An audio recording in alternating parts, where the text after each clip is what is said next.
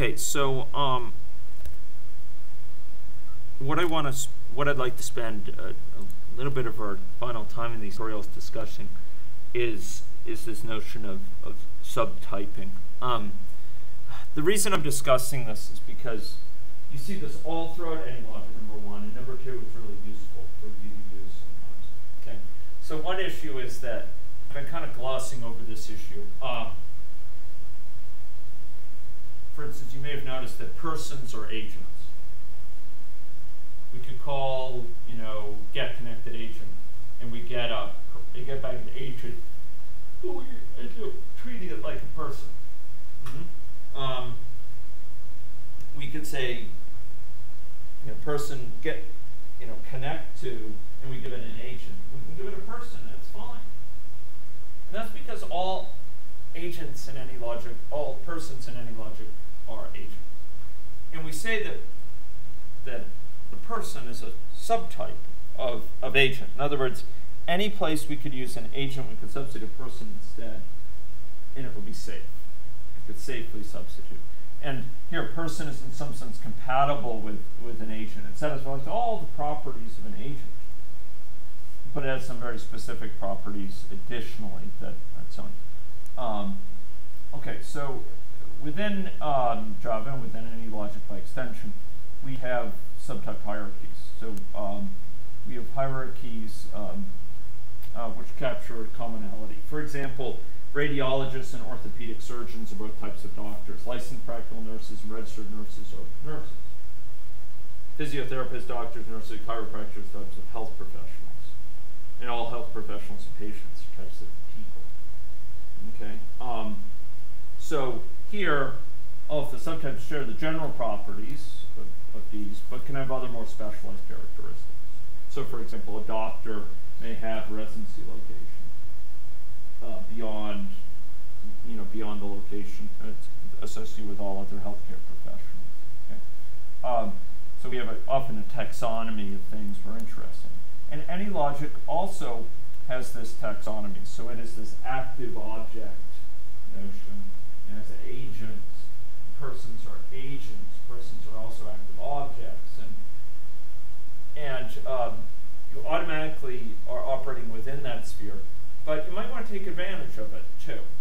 You at least have to be, you want to be somewhat aware of it, but you might want to take advantage of it. So like a person interface might provide methods beyond what an agent interface provides. An agent, so Carmel asked earlier, there are certain things like is connected to or dot connect to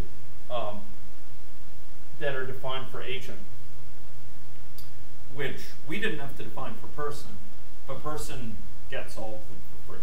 You say it inherits them. But person may have other things that we can ask it, like is infected, or infect this person, or get age, or get sex. Okay. In addition, a health professional, for example, interface might provide recent patients, or a doctor interface might provide a routine called residency introduction. So we can have hierarchies within our model.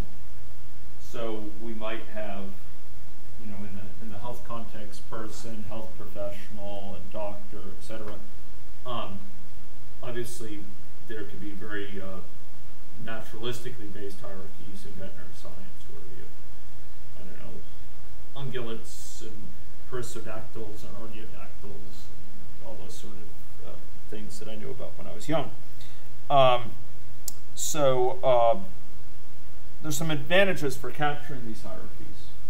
One thing is what's called polymorphism, and that's what we've been dealing with thus far. We can treat a health professional as a person. We can treat a person as an agent.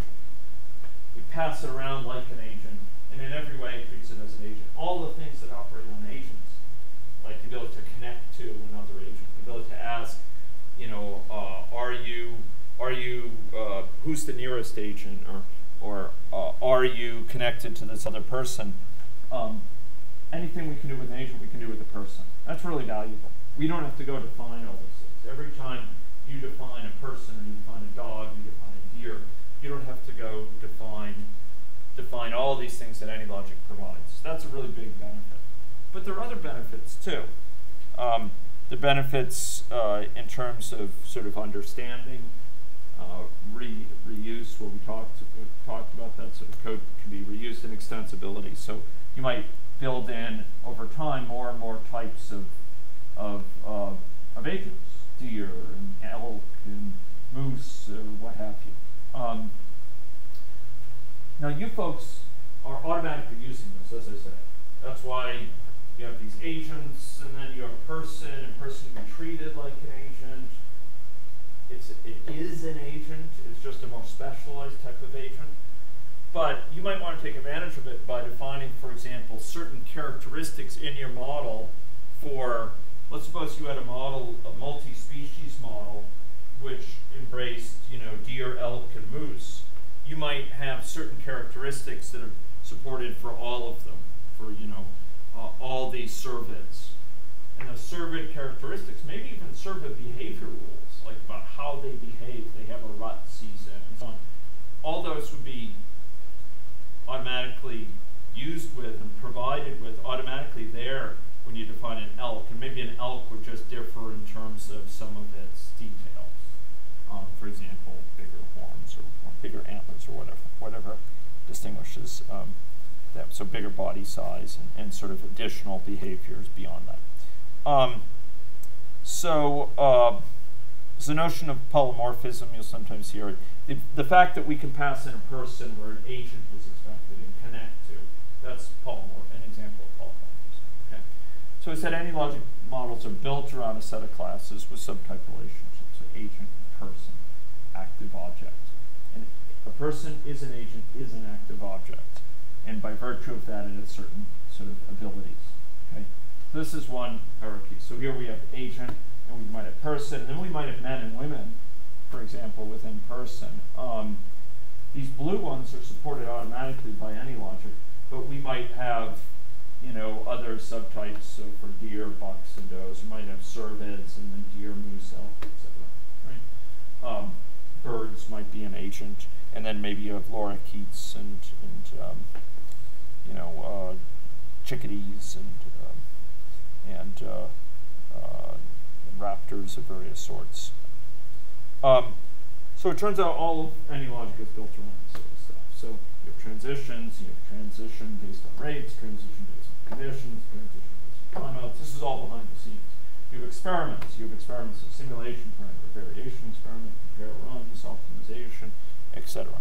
This is all going on behind the scenes. And Java provides this in spades. So for example, you have queues, and queues are collections, and lists are collections, and sets are collections, and collections are all iterable. In other words, you can kind of ask a for loop to go through them one after the other, and you can have sets, you can have sorted sets, etc. These are all sort of provided as part of Java. And one of the most powerful things that we can do in Anylogic is creating subtypes. So I'm not going to go into this because with Anylogic 7 coming up pretty soon, some of these needs with like resource units and entities are decreasing. But suffice it that right now we can create a version of entity that keeps extra information. It's a specialized version of entity that we may have circulated that keeps reference to an agent. So that's how we sort of get agents to go into a discrete event model right now. We give it a special type of entity that carries around an agent. Okay.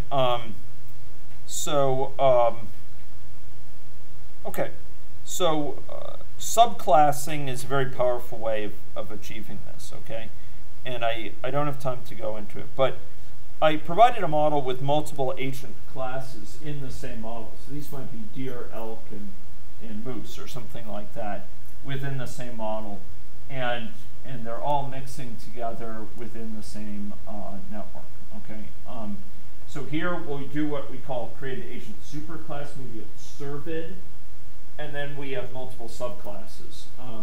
So we say they extend cervid by having additional properties. So maybe we have a moose, we have an elk, and we have a deer, for example. And then we could have code which adds sort of some deer, some moose, and some elk into there. Okay. I had some examples of this, but the main one I want to show, this is actually a mistake. This should say HPV model. I can't remember exactly what it's called, but this is what I wanted to show you. Here we go. Okay, so that's the okay. So let's go open. Here we go. And we want to go to look at the HPV model. So classes. Okay, and then we want to do example models, and we want to do for sharing a class only. HPV. Here we go. Okay. Which of those is more recent? Okay, HPV model, Anylogic 7. No. Okay, there we are.